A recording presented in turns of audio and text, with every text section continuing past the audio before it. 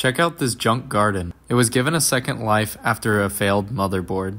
I found it on the side of the road after the previous owner had thrown it out.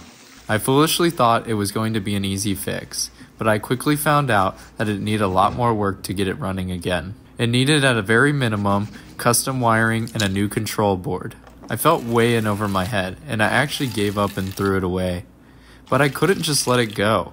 I kept researching, and several days later, I ended up pulling it out of the trash the night before pickup. I started with a custom wiring harness and trying to code the Arduino. This project was challenging, and it required me to use things I'd never used before, like MOSFETs, diodes, and voltage converters. It wasn't all smooth sailing. It took a lot of time and researching, and I failed several times. I learned the hard way of the importance of diodes by frying several components, but eventually I persevered. So never sell yourself short, and remember, you only lose when you stop trying.